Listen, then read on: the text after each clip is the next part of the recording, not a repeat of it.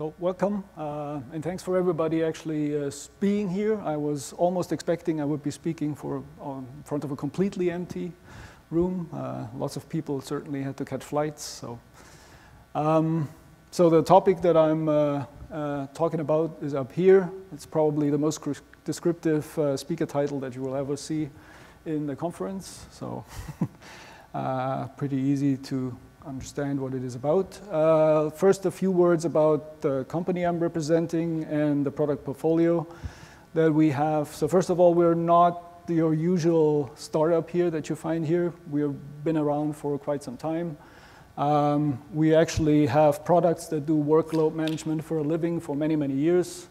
We do service lots of really big companies, typically Fortune 100 companies with some of the biggest clusters that you can find out in the industry. So like 300,000 cores or something like that is not rare. And we have built scheduling solutions for those types of customers for a long time. And actually the part of the product portfolio that we have is for facing Kubernetes is bringing some of the knowledge that we have gathered over the years into that in the Kubernetes space, right? So that's part of what we're doing there.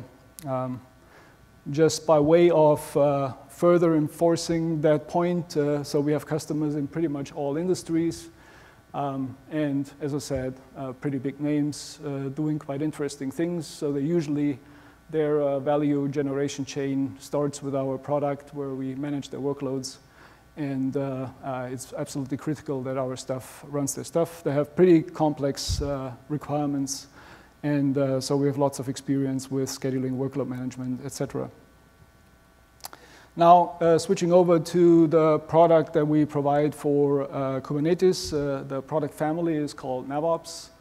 It does a number of things. The key point is that we're trying to help you make use of your Kubernetes cluster as good as possible, meaning getting the most out of it. That entails things like manage resource scarcity, allowing you to run multiple tenants on the same Kubernetes clusters without them stepping on each other's toes. Running mixed workloads, that is containerized and non-containerized. And part of it is also, as we will see in this talk, Mesos frameworks. So running that all on the same Kubernetes cluster. We also support things like application workflows, where you basically have dependencies within your application workflow, so that you run, step one, phase one of your application, then phase two. So things like that, we all provide solutions for. One of our core products, which is called NavOps Command, which provides this virtual multi-tenancy that I mentioned. From an architecture point of view, the way how it works is that we basically have implemented a scheduler that is compliant with the Kubernetes scheduler interface. So it can be used as a second scheduler next to the Kubernetes stock scheduler and can be used by the workloads. And it provides a lot of functionality on top of what the stock scheduler provides. To give you a little bit more insight in that architecture. So it's actually running as a pod itself on top of Kubernetes. It talks directly to the Kubernetes API server. So from an end user point of view, you see no difference. You just use your kube control to submit your work. But our system actually gets to know which pods it is supposed to be scheduling and has its own internal persisting and so on. And of course, the scheduling component that decides where pods are running. It updates the API server just like the stock scheduler is doing it. For the administrator, there is an additional line of interfaces if you want to configure the policy. But that's only for the policy configuration. So we have a REST API, Web UI, and of course, also a CLI. The types of policies that we provide, you can see here on this picture. So there is things like workload isolation. So for instance, runtime quotas or access restrictions, workflow management, I have mentioned that already. We can affiliate workloads with things like owners, projects, application profiles, and inflict policy on workloads that have a certain affiliation. Then we have node selection criteria, for instance, maximize utilization. So as opposed to just doing spread or pack, we actually look at the resource consumption and place workloads where there is the best use of resources, basically, for these workloads. And then the most important thing is workload priority. So we do provide many ways of actually putting priority on your workloads and then make decisions where to put them based on that priority. And a pretty important one of those is what we call proportional shares. I have a picture of that here. So with proportional shares, you can subdivide your Kubernetes cluster in different partitions. And each of that partition represents a percentage of how much of the resources this partition should consume. So here, for instance, I have production, development, and some batch workloads. And you can break that up hierarchically. So for instance, under development, you have back-end and front-end development, which share the slice that the development department has received. And really, our policy automatically makes sure that you get that amount of resources over a certain period of time. If one of the departments doesn't use up their resources, then the others can share it. But if they come back, then of course they get their fair share of what they're requiring. So finally, in that context, from a general point of view, regarding the capabilities that we bring to Kubernetes, I've talked to a couple of them, like for instance, this advanced multi-tenancy that I just had in the previous slide, or the best fit scheduling.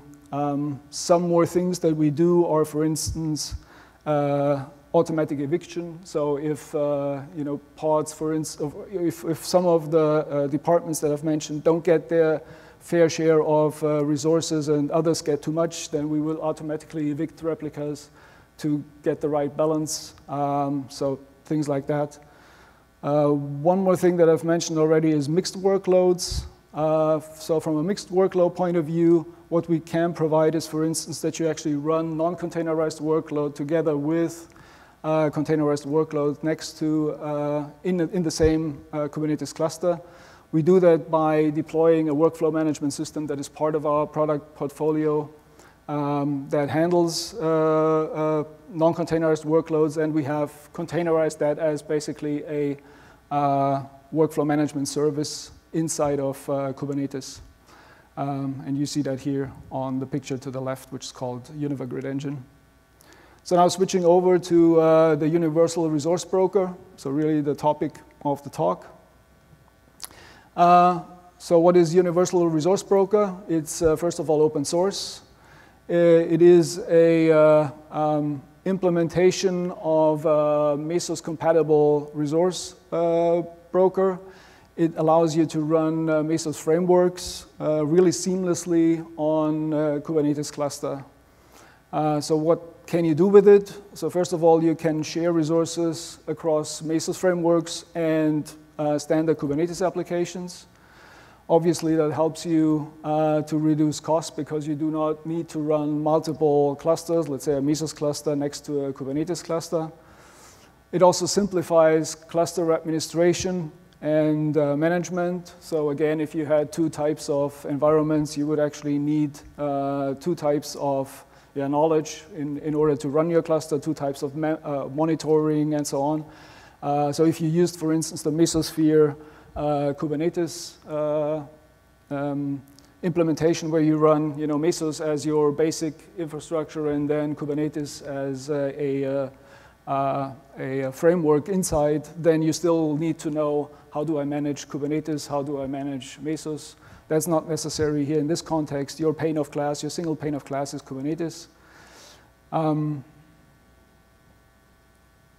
It helps you, obviously, if you want to transition from Mesos to Kubernetes, then that is a viable option. Let's say you have some frameworks that you still want to use for at least some time. then it's very easy to do that with URB.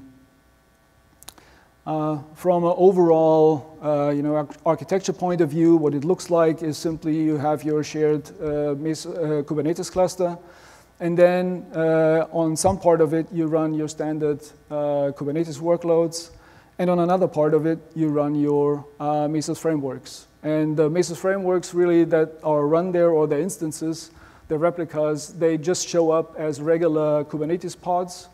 So from a management point of view, from a point of view of like monitoring, diagnostics, and so on, you can use all the tool set that is available in Kubernetes. You really don't need to worry about doing something different there. And also from the Mesos framework point of view, they don't even notice that they don't run under Mesos. They just think they are running under Mesos control. A few technical details. So how is it actually being done? So we have implemented a shared C++ library that pretty much re-implements the C++ library that Mesos comes with. So it implements the Mesos binary interface. We also have provided a JNI wrapper so that you can have your Java-based frameworks talking to this, and then a Python wrapper again for Python-based frameworks. We're currently working on the HTTP frameworks. The system itself is a master broker service, which is a Python daemon and is event-driven through G-Event. On the back of it, there is a Redis-based message bus. There are actually multiple implementation of backends for URB. One is for Kubernetes, and the other one is for the other product that we sell, which is Univa Grid Engine. So these are just more or less possible implementations. You could add further implementations. If you had yet another orchestration system, then it would be possible to add those as well. If you wanted to get started with URB, wanted to take a look how it works or test it, it's totally freely available on GitHub. It's Apache license. If you look at github.com Univa Corporation, then what you will see is basically 3 repositories. One is called URB core, which contains the core implementation of URB itself, and then the adapters, one being URB Kubernetes, and then URB Grid Engine. And it comes, of course, with some README, with some examples like Marathon, Spark, and so on. Now, over to doing a little demo. I do not believe in reliable networks at conferences, so apologies that I have canned this demo and I'm just playing it. But it's really a live demo that I've just recorded, and in some cases I've sped it up a little bit to reduce the waiting time. So what I've set up here is just a Kubernetes cluster on GKE, simply 2 nodes. That's all that you see running here. And then I have a number of things running. If you look down, you have this watch command, as you can see, and it just filters out the kube system stuff. So I have test dev jobs for backend and front-end project. And then I have some production jobs. Again, I have some backend and front-end controllers running. And down at the bottom, you see several in the URB namespace. So I have URB itself, then Marathon, Spark, and also Chronos. So you see this proportional share thing again. I'll just show you quickly how that part of our product portfolio works. As I've already explained, I have split out the total Kubernetes resource pool here in Mesos, CI, and prod. And now I'm switching between backend and front-end test jobs. So basically, I'm giving front-end project more resources, and you can actually see this here, how more and more front-end test jobs are running. Previously, it was 5 to 5, I have set a maximum of 10, so it was 5 to 5. Now it is more or less 8 to 2. Now switching to Kubernetes, to Mesos. So here I have the standard Marathon interface, and I'm creating an application. So pretty simple application here in this case, just simply a sleeper. I give this some CPU fractions, and then 5 instances, and the earth-shattering command sleep 30. So creating this here then. So as you see, the system is functional. I'll speed this up a little bit. I remember this takes some time. So what you already can see down here then, if you look at the URB pods, there was already the executor, the Marathon executor. Now if we look over, then we see those, there are 5 staged. Now switching back, you see the 5 pods being running. And they switch from staged to running. So, okay. So you saw those Marathon jobs coming to run, so I'm just deleting them. And the next thing that I'm doing here is Chronos. Again, just a simple Chronos test job, so creating a new job. Again, some sleeper job, nothing exciting here. Just a sleep command, in this case, sleep 20 seconds. And I'm going to start that job every 30 seconds. So the intended behavior is job, when it started, runs for 20 seconds, then it finishes, and after 10 seconds, we should see another job being started.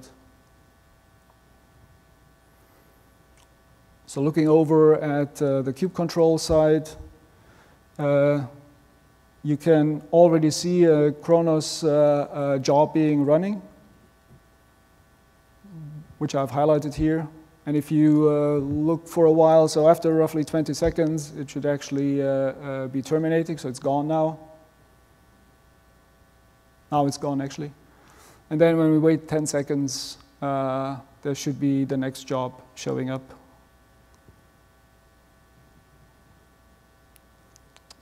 Here it is. And from the Chronos side, I mean, if you look at the status information that Chronos provides, then you can see, the schedule and what the runtime percentages was. So that's it for that simple demo here. I could actually have run also Spark, but Spark takes relatively long to launch jobs, so I didn't want you to look at paint drying on a wall until that happens. So to wrap things up, in general, what we try to do with NavOps is allow you to put just simply more, or allow you to run more things on a Kubernetes environment, and specifically also mixed workloads, so workloads that are non-containerized, or workloads like the Mesos frameworks, and also do that in a fashion that they don't step on each other's toes, so that you don't have conflicts, which you then have to go in manually and rescale things. But instead, you can use high-level policies that set the goals on how you want the resources being utilized, and then NavOps command automatically implements this. If you have questions, feel free to ask now, or find us at our booth. You can also visit 2 websites. So for the NavOps product suite, it's navops.io, or for the company in general, univa.com. And here is my email address.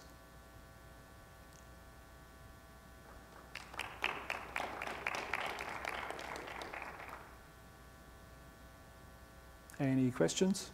So any Mesos framework can be like cursor run against the Kubernetes cluster? Like, do you have any limitations, or like how about hardware constraints or GPUs or anything that is like why Mesos is sometimes better? Yeah, so first of all, the Mesos framework has to be containerized in this case, right? So in this case, we don't support non-containerized, but containerized frameworks. We currently do not support HTTP. We're working on that, so HTTP frameworks wouldn't work right now. From a hardware point of view, good question regarding GPUs. I mean, we have, as a company, lots of experience with GPUs. We actually run some of the most advanced GPU or machine learning environments in the world, but with our other products, with our more technical computing facing products. But it would be interesting to see how that works in the Kubernetes context. That's actually something that we have not tried yet.